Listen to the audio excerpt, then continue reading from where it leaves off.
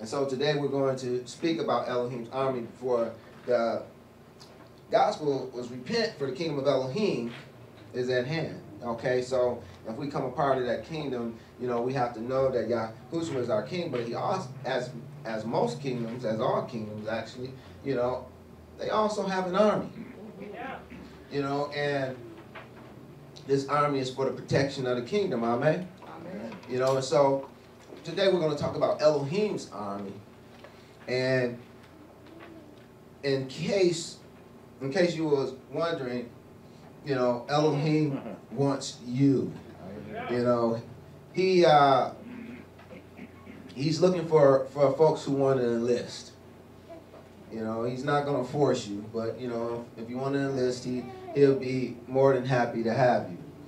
You know, for any of you who've been walking this walk for a way, you know that it is, you know, that we do have an enemy. You know, and this enemy will come up against the children of the kingdom. Amen.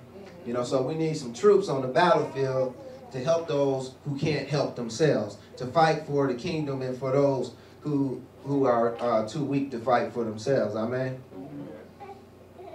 You know, so we're going to enter into spiritual boot camp today, if you would. All right?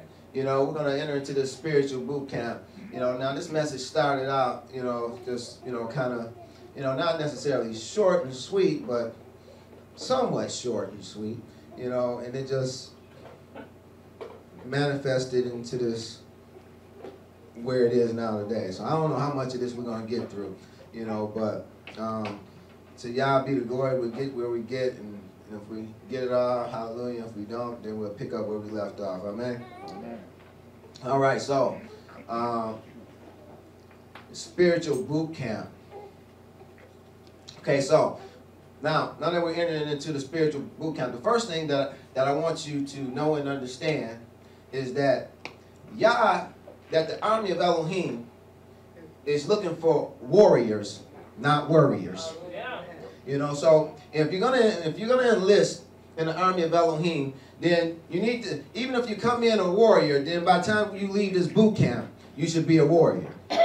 You know, when you leave this boot camp, you should no longer be a warrior. Amen. You know, so we don't want worried soldiers on the field. You know, worried soldiers get not only themselves but everyone around them hurt.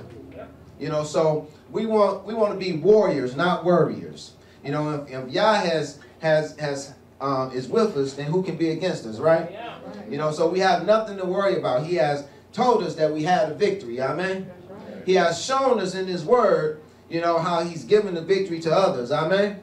You know, so we can trust in His Word and stand on His Word, you know, and be warriors and not worriers.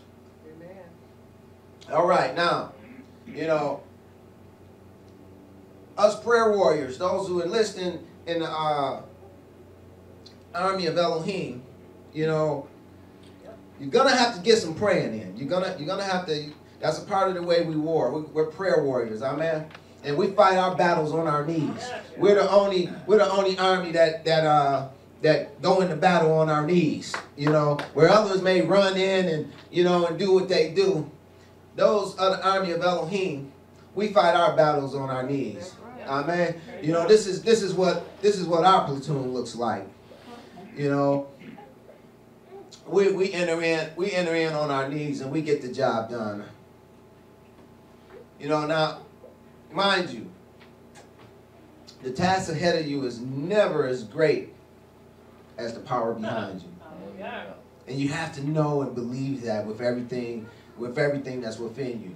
Then you can be strong in the Adonai and in His mighty power. You know, you have to know that what's ahead of us is not greater than the power that's behind us. You know, that's what's in us, you know, is much more powerful than that which is in the world. Amen.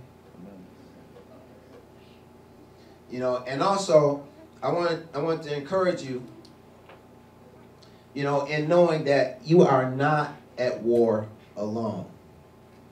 You know, you're not at war alone. So many people come into this walk and they try to do this thing alone. you know, and they get into these battles and, you know, and they want to be like Rambo, and they just, you know, want to go and they go off alone and do this. That's not how this works. We would not be successful as the army of Elohim if we're just, you know, all lone soldiers. You know, Scripture teaches us, one, that will put 1,000 to flight, two will put 10,000 to flight. Well, then what would a whole crew of us do? Amen? You know, so we see that there's strength in numbers, you know.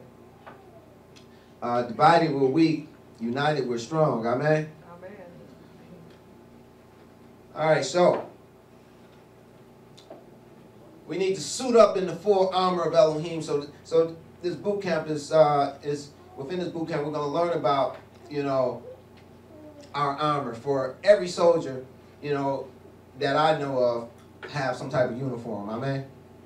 You know, and the army of Elohim is no different. We too have a uniform, and it's the armor of Elohim. It speaks to the sword of the spirit, the shield of faith, the breastplate of righteousness, the helmet of salvation, the belt of truth, boots of peace.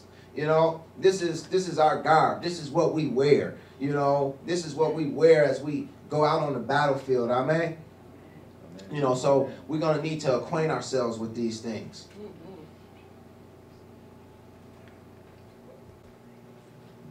Okay. We're going to start off with Ephesians 6:10. It says, finally, my brother, be strong in Yahushua and in the power of his might. You know, so those of us who enlist in the army of Elohim, we do need to be strong in Yahushua and in the power of his might. You know, so just what is being said here? What is power, and what is the power of his might that's being spoken of? Well, when we look at the Strong's, we find that the Greek word is kratos, number 2904, and it speaks to might or strength.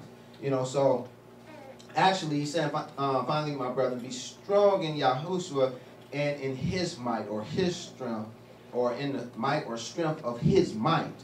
Well, what is might? Might is iskus in Greek, and it's 2479, meaning ability. So what we're actually being told here is to be strong in Yahushua, you know, and in the might or strength of his ability. See, so you don't have to worry about what you can do. Amen? You don't have to worry about, you know, how strong you are. You don't have to worry about, you know, your limitations. Because we're called to be strong in Yahushua and in his strength, in the power of his strength, in his strength, in his might of his ability. And we know that he can do all things. Amen? You know, so here it is. You know, so I want you to get this from the spiritual boot camp. You know, that first of all, when you join the army of Elohim, you know, you have to be strong in Yahushua and in the strength and might of his ability.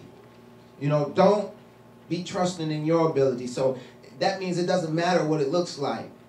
It doesn't matter, you know, how outnumbered you may be, because you're not dependent on your ability or even our ability. You know, but we're to be strong in the might or strength of Yah's ability. Amen? Amen.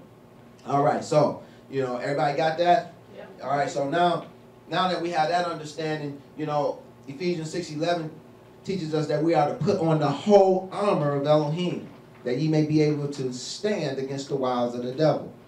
Okay, so this is what we come to talk about. I'm going to talk about this armor of Elohim, you know, that we'll be able to stand against the wiles of the devil. Well, what are these wiles, and who's the devil?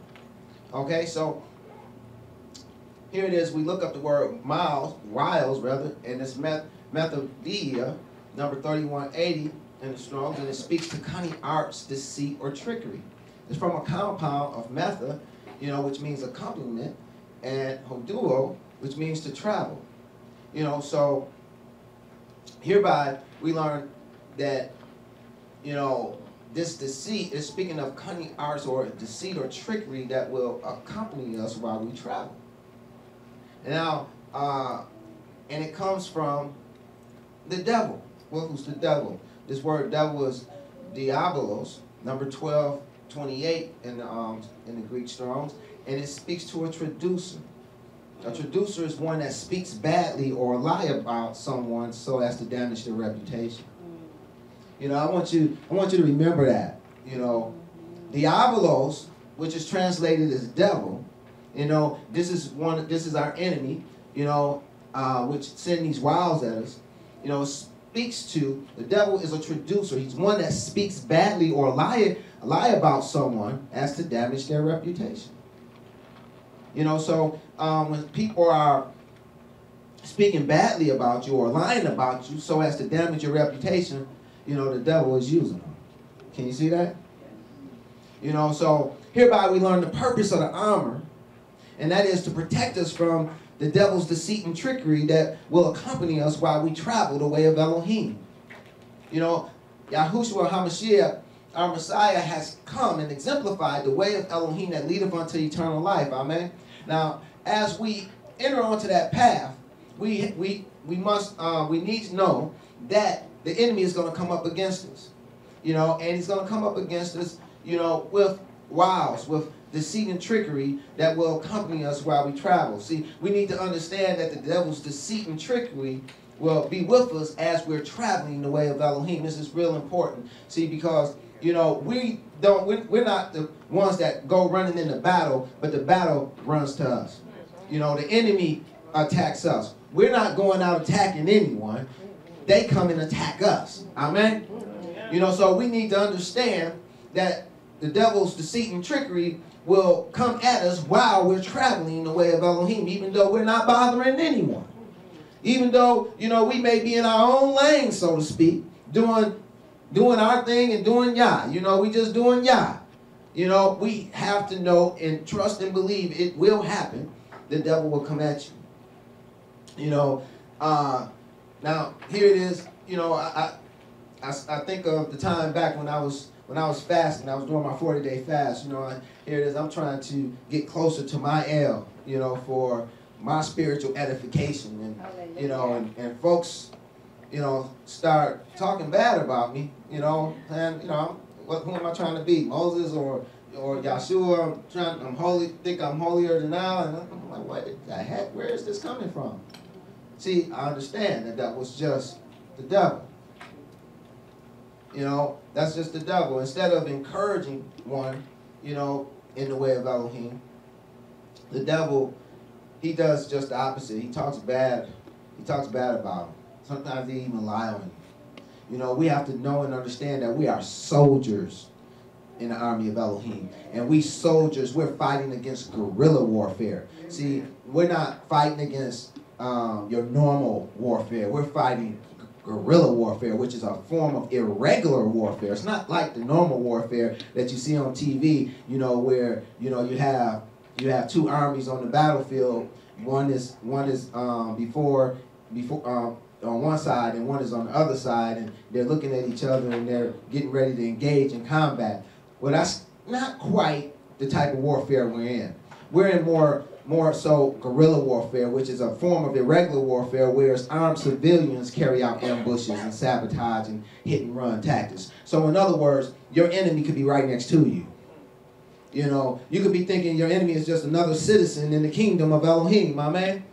You know, but what you won't realize is that they can actually be the enemy. Amen. You know, see, this is guerrilla warfare.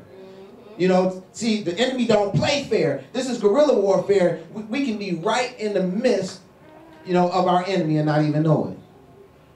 You know, because, you know, they have civilians' clothes on, you know, so they just look like everybody else. You know, but next thing you know, they're carrying out ambushes and sabotage and hit and run tactics. Now, oftentimes, guerrilla warfare is used to wear the enemy down, that they may become more vulnerable to a large-scale attack. You know, so a lot of times they'll just keep coming at you, just to wear you down. You know, and then they come in for a large attack. You know, and so we have to be careful. We have to be careful concerning that. Amen. All right, so we're going to talk a little bit more about spiritual warfare, you know, in the sense of exposing the enemy. You know, we need to know who our enemy is. Amen. You know, so we're gonna try to expose the enemy today. All right, so to withstand this guerrilla warfare, we're given spiritual armor. Now, seeing that we're at war and will be constantly under attack, let us seek to understand our standard issue gospel armor. You know, we need to understand the strengths and weaknesses of what we're going to be wearing. Amen. First, we must understand the differential betwixt armor and weaponry. See, because, you know, some people, some of the novices, they don't understand the difference betwixt armor and weaponry. Armor is simply a protective covering and not a weapon. I mean, it doesn't harm the enemy. It only protects us from the devil and those that he uses to traduce us. That is, those who he uses to speak badly and or lie against us so as to damage our reputation. It doesn't harm them. It just protects us from them. You understand? You know, so we need to understand our enemies, for we'll never be proficient at defeating the enemy if we're ignorant of who they are and how they operate. Make sense? Yeah. All right, so we're going to look to Scripture and see, you know, who our enemies are and how we can come up against them. Well, Ephesians 6:12 tells us, for we wrestle not against flesh and blood. You know, now, this doesn't tell us who our enemies are, but it surely tells us who our enemies aren't. Amen? We do not wrestle against flesh and blood, and I see so many people who want to get down in the physical. Yeah. You know, they want to take up arms, you know, and they want to fight this physical war. Yeah. But we do not wrestle against flesh and blood. Flesh and blood is in the physical realm. You know, yes, the devil may be using that person, but, you know, Yah does not want you to go and kill that person.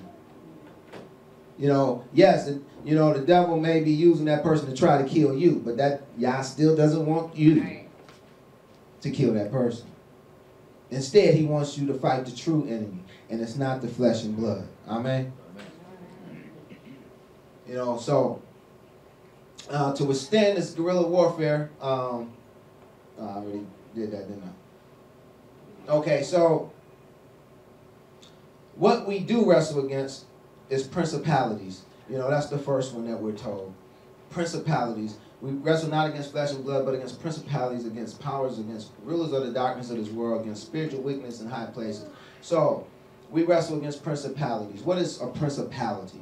Well, when we look this word up in the Greek, it's arche, number 746, and it means commencement. It means chief. You know, so it means something, you know, that's the chief of something, that's, you know, that's the biggest and the baddest. It also means commencement, means it's the first. You know, it's the first in order. Now, it comes from archomai, you know, number 756, meaning to commence. You know, so speaking of the chief things that started whatever, you know, like Satan is the father of lies because he was the first one to lie. Amen? Okay, so he's the chief principality over lying. You know, he was the first, but he certainly wasn't the last. Amen? Okay, now from this word can be traced from the Hebrew to tekilah, number 8462, meaning to commence, which comes from kalal, a verb meaning to bore or to profane. Okay, and so what I want you to see is that, you know, a principality, you know, is the chief or commencement of something that either bores or damages us or profanes us in the eyes of our El. You know, so hence Satan, you know, as I said before, he's a principality. He was the first one to stray. So he's like the chief of the principalities because he was the first one to stray. You know, but everyone, you know, is not fighting against the same principalities. Amen. You know, you can have different principalities that you're battling against in your life. You know, and they'll always you'll be able to tell them because they'll be the first things. They'll be behind the first things that caused you to stray from the will of Elohim. Okay, to better understand principalities, let us consider the nation of Israel. You know, one of the principalities that the nation of Israel fought with constantly, and that's idolatry. You know, idolatry attacked Israel even from the very beginning. When we go to Genesis 31 and we read 26 through 32, we see that idolatry was there from the beginning. Let me have my first reader read Genesis 31, 26 through 32, please. And Laban said to Jacob, What hast thou done, that thou hast stolen away unawares to me, and carried away my daughters as captives taken with the sword? Wherefore didst thou flee away secretly, and steal away from me, and didst not tell me, that I might have sent thee away with mirth, and with songs, and with tabret, and with harp? And hast not suffered me to kiss my sons and daughters? Thou hast now done foolishly in so doing. It is in the power of my hand to do you hurt. But the Elohim of your fathers spake unto me yesternight, saying, Take thou heed that thou speak not to Jacob either good or bad. And now, though you wouldst needs be gone, because thou sore longest after thy father's house, yet wherefore hast thou stolen my gods? And Jacob answered and said to Laban, Because I was afraid. For I said, Peradventure thou wouldst take by force thy daughters from me. With whomsoever thou findest thy gods, let him not live. Before our brethren discern thou what is thine with me, and take it to thee. For Jacob knew not that Rachel had stolen them. Okay, so here it is. We see, this is before the family is even complete. We see that Yaakov, is dealing with idolatry. We have to keep in mind that, yes, Yaakov was a son of Abraham, but his wives, they were daughters of Laban, and Laban was an idolater. And so they grew up, in idolatry. And so they trusted in other Elohim other than Yahuwah Elohim, amen? And so here it is, so much so that we see when they're leaving, that Rachel, she steals her father's Elohim. And so Yaakov, not knowing, when he comes to retrieve him, he says, Whomsoever thou findest thy gods, let him not live. He didn't know that Rachel stole it, and we see later on that Rachel dies early, amen? But what I want to point out is the idolatry that was there from the beginning. Also, if we look at Exodus 32, 1 through 4, we see idolatry, following the family along. Let me have my next reader read Exodus 32, 1 through 4, please. And when the people saw that Moshe delayed to come down out of the mount, the people scattered themselves together unto Aaron, and said unto him, Up, make us gods which shall go before us. For as for this Moses, the man that brought us up out of the land of Egypt, we wot not what is become of him.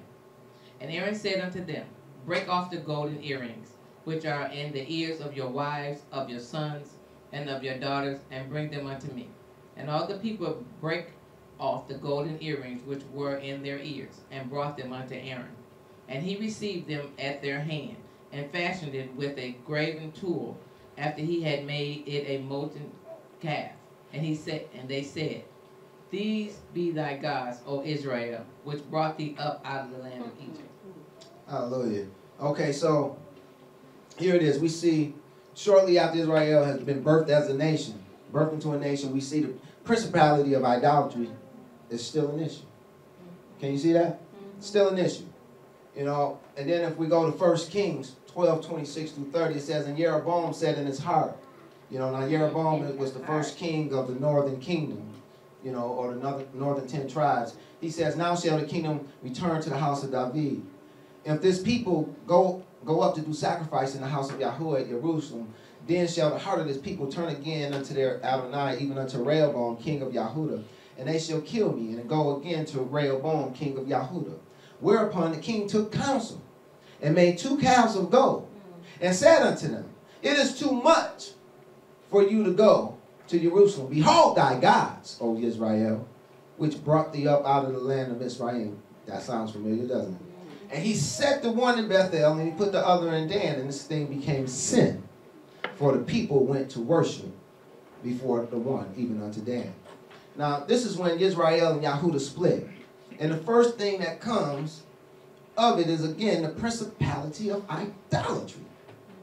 It's no wonder that the first of Yahuwah's commands to Israel was, Thou shalt have no other Elohim before me. Now also, you know, not to make Yahudah sound like, you know, like they wasn't a part of this. You know, 1 Kings 14:21 through 24, Rehoboam was the first king of the southern kingdom, you know, after the split. You know, and it says, and Rehoboam, the son of Solomon, reigned in Yahudah. Rehoboam was 41 years old when he began to reign, and he reigned 17 years in Jerusalem, the city of which Yahudah did choose out of all the tribes of Israel to put his name there.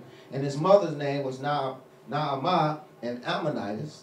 And Yahudah did evil in the sight of Yahudah. And they provoked him to jealousy with their sins, which they had committed above all that their fathers had done. For they also built them high places and images and groves on every high hill and under every green tree. And there were also Sodomites in the land. And they did according to all the abominations of the nations which Yahudah cast out before the children of Israel. So this is when the kingdom split, and Israel began to have two kings, and immediately afterwards, both kings of Israel and Yahudah gave themselves over to the principality of idolatry. Now, many think to themselves that idolatry isn't an issue for them, you know, seeing that they're not bound to any idols. But this principality also has a spiritual side as well. And so we need to know the spiritual side. You know, and it's found in Colossians 3:5. It says, mortify therefore your members which are upon the earth, fornication, uncleanliness, inordinate affection, evil concupiscence, and covetousness, which is idolatry. So here it is, we see that spiritual idolatry is covetousness. Well, what is covetousness? When we look up covetousness, we find that it's pleonexia in the Greek, and it's number 4124, and it means to be eager for gain. You know, so I don't think I have to go into that very much to, for you to be able to see that there's still a lot of people who suffers with idolatry. Still a lot of Israelites, a lot of folks in the kingdom that suffers with idolatry. Amen. You know, so hereby we learn that spiritual idolatry is anytime we are eager for gain and we put that eagerness to gain before Yah. You know, we have committed spiritual idolatry. You know, so you know, because you want to get this new car. You know, and so you know, you may have a Shabbat off, but you say, well, I'm gonna put some overtime in. I'm gonna work these Shabbats. You know, because I need to gain some extra money so I can get this new car, right? Surely y'all wants me to ride nice, right? Amen. You know, and so you become eager for gain, and you begin to put that before the way of Elohim. You know, even though he says, you know, keep my Shabbat holy, you know, you begin to keep his Shabbat for overtime. You know, so that because you're eager for gain and you want to gather up some extra monies quicker, you know, so that you can get your new car or what have you. You know, that's a form of idolatry. You know, so whenever we put something before Yah, that's a form of idolatry. And whenever we're eager for gain and we allow that eagerness to get in front of Yah in our life, that's spiritual idolatry. There's a lot of people that's suffering with that principality, you know, and so I want everybody to be clear concerning, you know, principalities, you know. So what I want us to do is reflect on the principalities in our lives. That is the first things that caused us to become pierced or wounded or profaned from a scriptural perspective. You know, what was the first thing in your life that caused you to stray against the word of Elohim? You know, it's a no-brainer for myself. I know exactly what it was. You know, my principality was gambling. You know, gambling was my principality, and that was the first thing that caused me to stray from the will of Elohim. You know. But for others, it'll be something else. For Israel, it was idolatry, you know. But for you, it may be something else. So, you know, I encourage you to figure out the principalities that's in your life so that you can begin to fight against them. Figure out, you know, and it's important, you know, that you identify these principalities for they help us to understand our weaknesses. You know, additionally, it shows how the enemy will likely come at us knowing it's half the battle, amen? You know, so once we figure out where these principalities lie in our lives, then we can begin to, set up our defenses against them. And this notion can be extended to our immediate families as well as our clans. When we look through our family, we may see something that's just traveling through our family. Maybe it's diabetes, or maybe it's alcoholism, or what have you. Then you notice this is a principality that you have to fight against. This is a principality that's coming up against you and your family. So if you enlist in the army of Elohim, then you need to stand in the gap for your family and for those in whom this principality is coming up against. Amen? So, this is some very serious stuff right here when we're talking about, the army of Elohim and talking about, the enemy. This is some real serious stuff, because this is what helps you overcome the enemy. Amen? We need to understand who he is and how he operates, in order to overcome him. So, we fight not against flesh and blood, but we do fight against principalities. We fight against those things, that have, been with us the longest, that caused us to stray from the will of Elohim time and time and time and time again. Amen? Even as we see with the principality of idolatry that was in Israel's history, where we see time and time and time and time again throughout their history, it caused them to stray from the will of Elohim. Amen? So we need to understand our enemy. Also Ephesians 6:12 tells us, that we fight against powers. Well, what is powers? This word powers is exousia in the Greek, number 1489, and it means power of choice. It means power of choice. See, so, this is something else that we fight against. We fight against the liberty of doing as one pleases. Hello, somebody. We fight against the liberty of doing as one pleases. We all wrestle with exousia. That is our free will. Being in such a position makes it easy to come up with all sorts of justifications for things we ought not do. Let us consider a few scriptural examples of how exousia or powers can get the best of someone. When we look at 1 Samuel, we see Saul. King Saul was the first king of Israel. The exousias in his life, the powers in his life that came up against him. His liberty. See, when you're king, you have a whole lot of powers against you, because you got the freedom to do just about anything you please. Amen? We know King David, the power that came up against him caused him to take Bathsheba and kill her husband, Uriah. Amen? But here it is. We're talking about Saul. Let me have my next reader read 1 Samuel 13:6-9, please. When the men of Israel saw that they were in the straits, for the people were distressed, then the people did hide themselves in caves and in thickets and in rocks and in high places and in pits. And some of the Hebrews went over the Jordan to the land of Gad and Gilead. As for Saul, he was yet in Gilgal, and all the people followed him, trembling. And he tarried 7 days, according to the set time that Samuel had appointed. But Samuel came not to Gilgal, and the people were scattered from him. And Saul said, Bring hither a burnt offering to me, and peace offerings. And he offered the burnt offering. Hallelujah. Now, how many of you know that it wasn't his job to offer that burnt offering? That was not his job. Matter of fact, if we continue on, verses 10-14 says, And it came to pass that as soon as he made an end of the offering, the burnt offering, behold, Samuel came. As soon as he got done, that's why I always, try to tell people, hurry up and wait.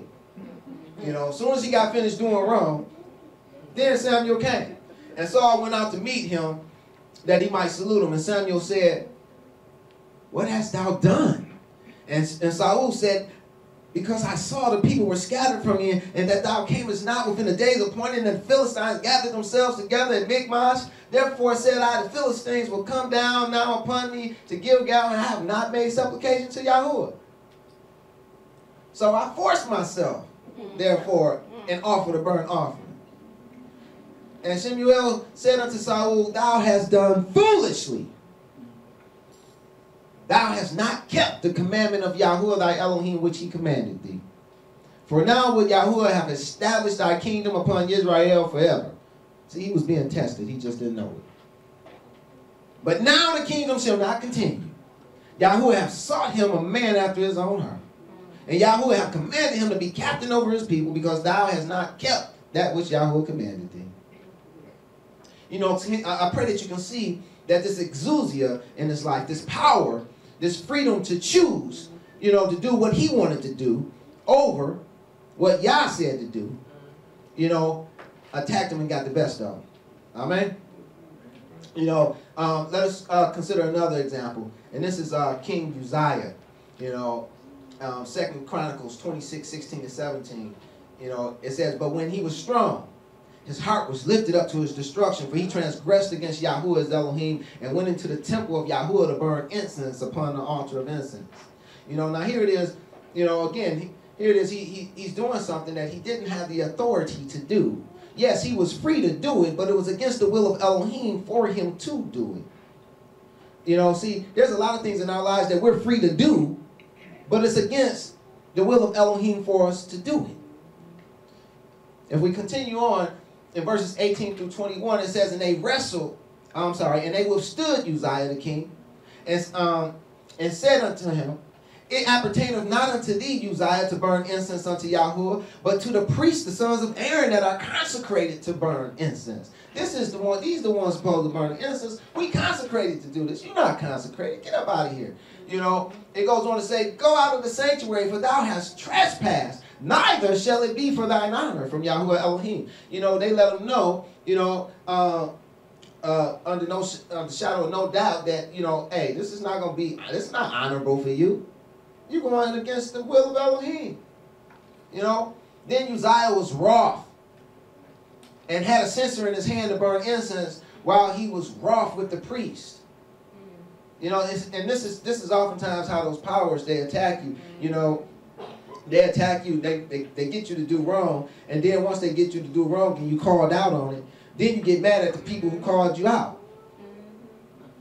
Don't it? You ever seen that happen? I'm sure you did. You know, that's when people really get boiling mad, because you know you call them, you call them out and they caught. You know, and it says the leprosy even rose up in his forehead before the priest in the house of Yahuwah from beside the incense altar. And Azariah the chief priest and all the priests looked upon him, and behold, he was leprous in his forehead, and they thrust him out of thence. Yea, himself hasted also to go out, because Yahuwah had smitten him. You know, they didn't have to, really throw him out. He was trying to get out himself. They just helped him along. And Uzziah the king was a leper until the day of his death, and dwelt in several houses, being a leper, for he was cut off from the house of Yahuwah. And Jotham, his son, was over the king's house, judging the people of the land. You know, so as these two kings, we too have many powers, many freedoms to do things we ought not. And it is these powers or freedoms to do wrongly that we're to fight against. They're our enemies. You have to understand that. You have to understand what, I know that you've heard many stories about what a principality and what a power is, but this is what the words mean. You know, these principalities are the things that first caused you to stray. These powers are these freedoms that you have. You know, there's no one that's going to be watching you 24/7 but Yah. You know, but he's not going to stop you from doing wrong. You can choose to do wrong if you like, but you can't choose the consequences that come as a result of that wrongdoing. You know, oftentimes these powers attack our emotions. And as we've seen with Saul, they attacked the fear that was in him and sought to guide his actions. And maybe with Uzziah, maybe it attacked his sense of devoutness, or wanting to get closer to Yah, but he was going about it the wrong way. It doesn't matter how noble your intentions were. See, the powers know that. And they'll fool you into thinking, okay, well, you doing the right thing. This is noble. Your intentions are well, but that doesn't matter. Especially when you know what Yah said. So instead of letting these powers, these freedoms to do these things guide your actions, Instead, allow the word of Elohim to guide your choices. Amen. Okay, we also wrestle against the rulers of the darkness of this world age. Now, let us consider two main rulers of the darkness of this world age. And it's Abaddon and the false prophet. You know, in Revelations 9, 1 through 5, it tells us about Abaddon. Come on, next read Revelation 9, 1 through 5. And the fifth angel sounded, and I saw a star fall from heaven unto the earth. And to him was given the key of the bottomless pit. And he opened the bottomless pit, and there arose a smoke out of the pit, as the smoke of a great furnace. And the sun and the air were darkened by reason of the smoke of the pit. And there came out of the smoke locusts upon the earth, and unto them was given power, as the scorpions of the earth have power. And it was commanded them that they should not hurt the grass of the earth, neither any green thing, neither any tree, but only those men which have not the seal of Elohim in their foreheads. And to them it was given that they should not kill them, but that they should be tormented 5 months. And their torment was as the torment of a scorpion when he striketh a man. All right, you know, just as a side note, you know, I'm low-key about to introduce you to the 3 top enemies that we all have. You know, the first one is Abaddon. You know, and we see here that, well, we haven't seen yet, but we see here that this bottomless pit was opened up, and this great smoke came out, you know, and the sun and the air were darkened by reason of the smoke of the pit. You know, and see, we're talking about the rulers of the darkness of this world, of this age, you know, and out of this darkness, of the smoke that darkened the air, you know, locusts came upon the earth. Now, these locusts are simply demons, you know, and if we continue on, we see that they had a king, you know. If we continue on verses 6 through 11, it says, and in those days shall men seek death, and shall not find it, and shall desire to die, and death shall flee from them.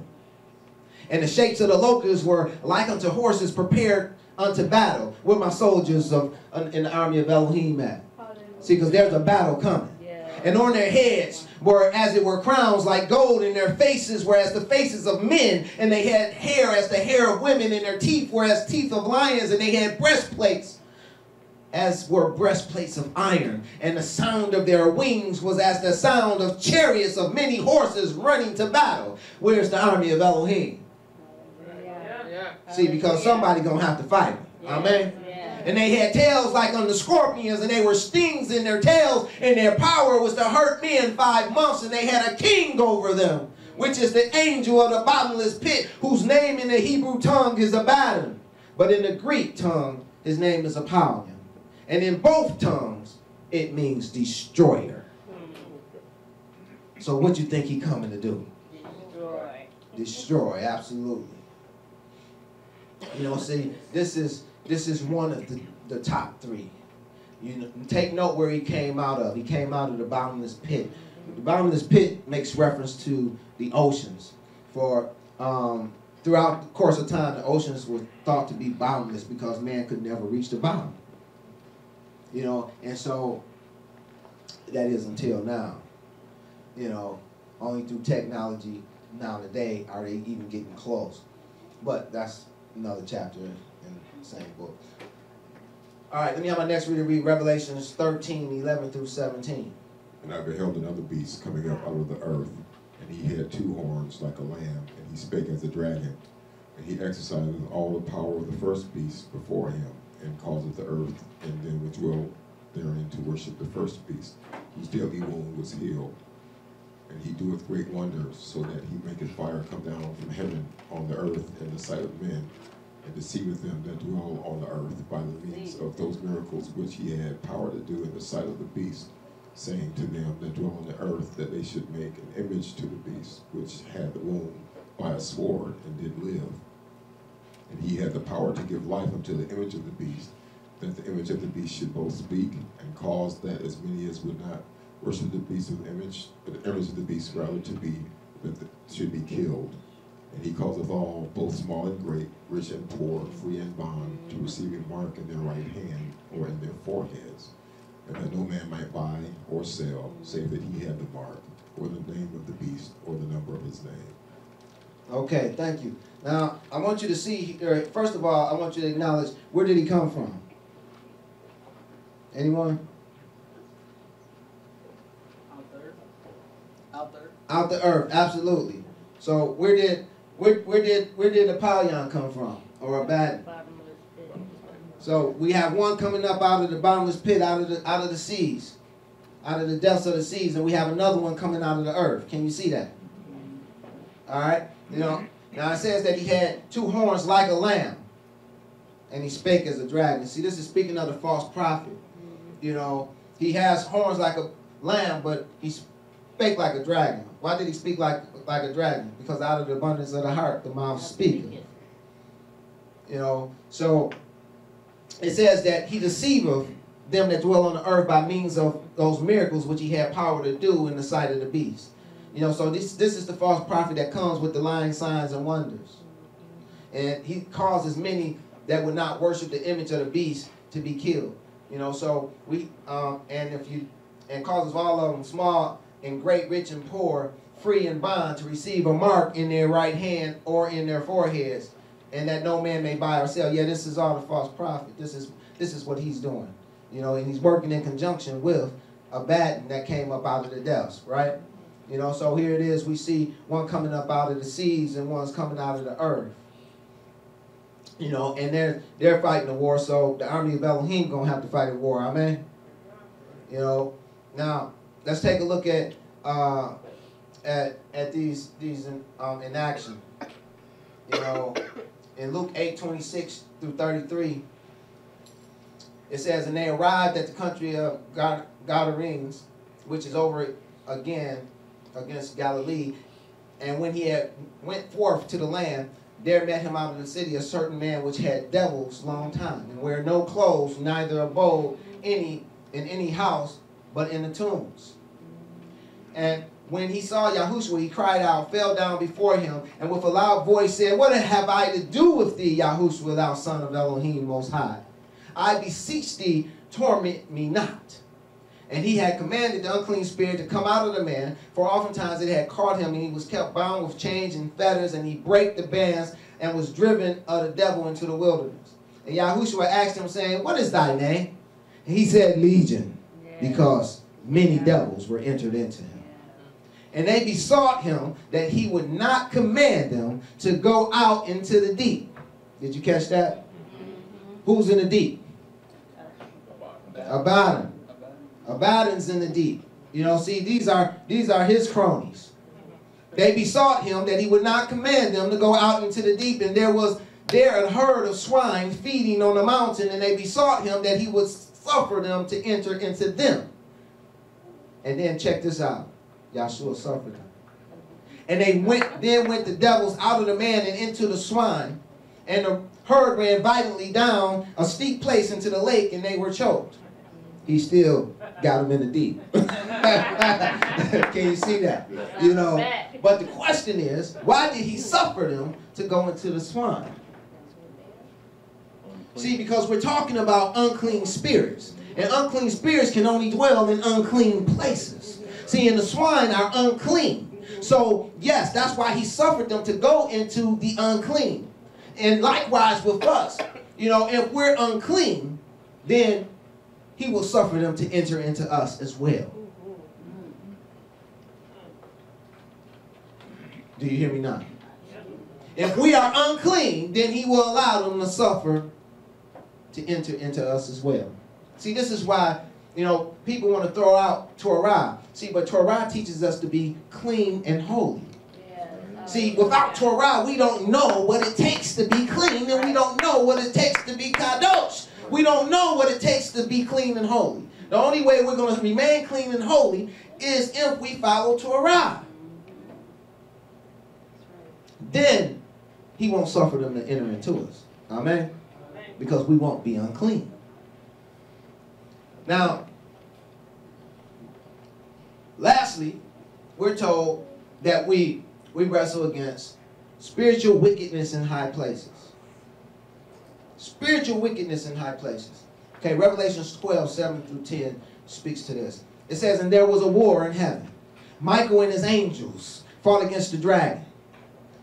You know, that's the army of Elohim. That's our superiors that's in the heavens above, by the way. You know, they're part of our army too. You know, but there was a war in the heaven, and Michael and his angels fought against the dragon. And the dragon fought and his angels, and prevailed not, neither was their place found any more in heaven. And the great dragon was cast out, that old serpent called the devil and Satan, which deceiveth the whole world. He was cast out into the earth, and his angels were cast out with him. And I heard a loud voice saying in heaven, now is come salvation and strength, the kingdom of our Elohim, and the power of his Mashiach. For the accuser of our brethren is cast down, which accused them before our Elohim, day and night. You know, Satan and his angels are the spiritual wickedness in the heavens that we contend with today. You know,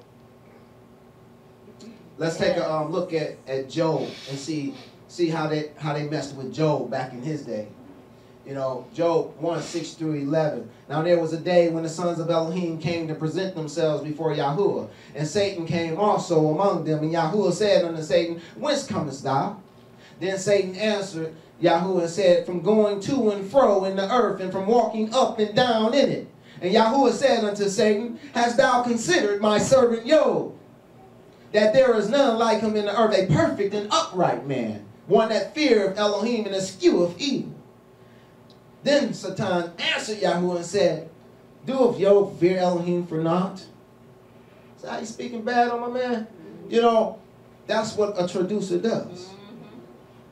You know, hast not thou made an hedge about him, about his house, and about all that he hath on every side? Thou hast blessed the work of his hands, and his substance is increased in the land.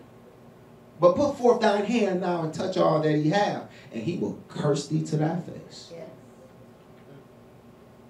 See how that spiritual wickedness in high places, see how they get at us?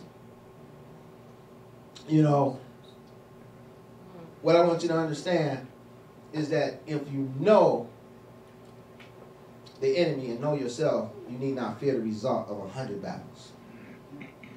If you know yourself but not the enemy, if you know yourself but not the enemy, for every victory gained, you will also suffer a defeat. You need to know yourself and you need to know the enemy. You know, Hasatan and his angels, they're in the heavens. They're causing up all kind of trouble for us. You know, we have Abaddon in the seas. Did you notice where, well, I already said it, but Satan, where he comes from? He comes from out the heavens, comes from out the air, right? So we have a God of the air, we have a God of the earth, and we have a God of the sea, the depths. These are our three main enemies, you know, that you'll find in the end times. You know, so we need to know who they are, but we need to also know how they operate. We need to also know about the principalities, you know, that come up against us. The first things that causes us to stray against the will of Elohim. Yeah. We must also know about the powers that come up against us. Our freedom to choose, our freedom to do whatever we want to do, even in lieu of the word of Elohim. Right? You know, and we need to know about the rulers of the darkness of this age.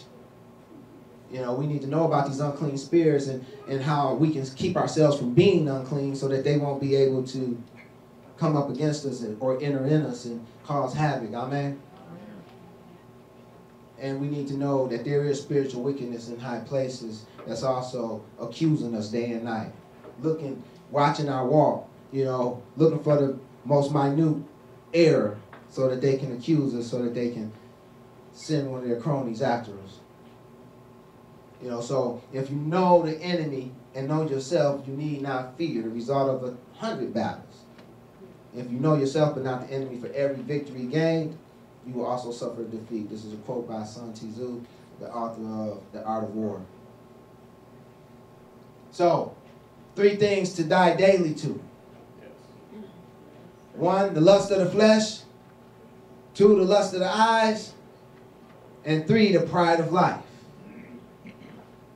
You know, I'm going to show you, you know, our Master General, our King.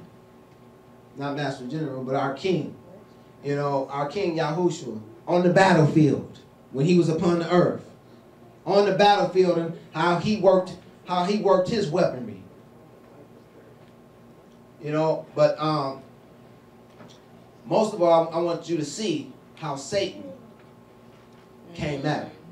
You know, because, you know, we need to know how the enemy operates. So I want you to focus in on how Satan came at him. This is Matthew 4:3-11. You know, it says, and when the tempter came to him, he said, if thou be the son of Elohim, command these stones be made bread. But he answered and said, it is written, man shall not live by bread alone, but by every word that proceedeth out of the mouth of Elohim. Then the devil taketh him up into the holy city and set him on a pinnacle of the temple and saith unto him, if thou shalt be the son of Elohim, cast thyself down, for it is written, he shall give his angels charge concerning thee, and their hands shall bear thee up, lest at any time thou dash a foot against a stone. Yahushua said unto him, it is written again, thou shalt not tempt the Adonai thy Elohim. Again, the devil take him up into an exceeding high mountain, and show of him all the kingdoms of the world, and the kingdom and the glory, kingdoms of the world and the glory of them, and saith unto him, all these things will I give thee, if thou wilt fall down and worship me. Then saith Yahushua, get thee hence, Satan, for it is written, thou shalt worship the Adonai thy Elohim, and him only shalt thou serve. Then the devil leaveth him, and behold, the angels came and ministered unto him. Now, what I want to point out to you is how the enemy operates. You know, first, he came at Yahshua with the lust of the flesh. He says, if thou be the son of Elohim, command these stones be made bread. You know, why did he come at him with the bread? Because he had just fasted for 40 days and 40 nights. And he was hungered. You know, so here it is, you know, after 40 days and 40 nights, you're going to be pretty hungry, amen. You know, and so here it is, he was tempting him. He was saying, you know, you the son of Elohim, command these stones be made bread and eat. You know, so he came at him with a lust of the flesh. Next, he come at him with the pride of life. In verse 6, it tells us, it says, and he said, if thou be the son of Elohim, cast thyself down, for it is written, he shall give his angels charge concerning thee, and in their hands they shall bear thee up, lest at any time thou dash your foot against a stone. You know, so this time, you know, he comes at him with the pride of life. You know, you don't have to worry about that. You know, you don't got to worry about, he's not going to let you die if you his son. And he even used scripture this time. Did you catch that? You know, but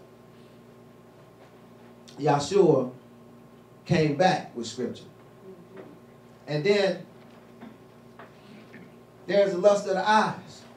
He came at him with the lust of the eyes. He take him up into an exceeding high mountain and show of him all the kingdoms of the world and the glory of him. So he's showing him all the kingdoms of the world and the glory of him, you know, and he's trying to tempt his eyes.